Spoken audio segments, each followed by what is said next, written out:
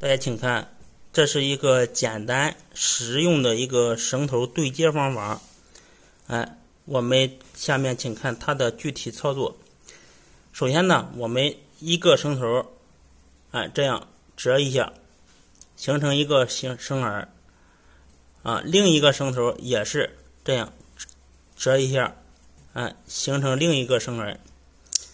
我们把这个绳耳从这个绳耳中穿出，穿过来，大家看，穿过来呢，我们就是把这一个绳头再从这个绳耳中穿出来，穿过去，然后我们这边的一个绳头从下方从它的下方也从这个绳耳中穿过去，大家看，我们这样拉紧整理，